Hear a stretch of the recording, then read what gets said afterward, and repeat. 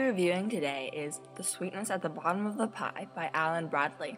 Bradley was born in Toronto, Canada, but now lives with his wife and 2 cats in Malta. The Sweetness at the Bottom of the Pie stars Flavia de Luce in the first of the Flavia de Luce mystery novel series, the second being The Weed That Strings the Hangman's Bag, and the third being A Red Herring Without Mustard. Other books by Alan Bradley include Miss Holmes of Baker Street, The Shoebox Bible, and he has written many other short stories. This story is set in Bishop's Lacey in England in 1950. There thrives Flavia de Luce, the aspiring chemist with a love for poison, in the dilapidated Buckshaw mansion with her 2 sisters, Ophelia and Daphne, her father, Dogger the gardener, and Mrs. Mullet the cook.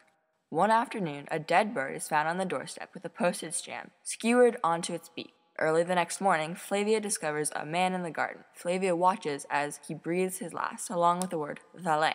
Who is this man? Why was he at Buckshaw? And what does valet mean? Flavia is determined to find out. At one point in the book, Flavia is held captive by the murderer in an old grease pit.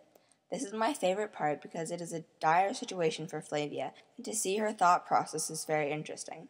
For example, Flavia feels a draft and realizes that there has to be an opening at the bottom of the pit. This then leads her to systematically search her surroundings, all the while gagged, blindfolded, and with her hands and ankles bound. I would give this book 5 out of 5 stars because the plot is very intricate and kept me guessing right up until the end.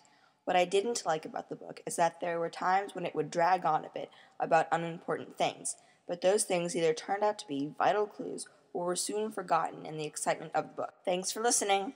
Valet!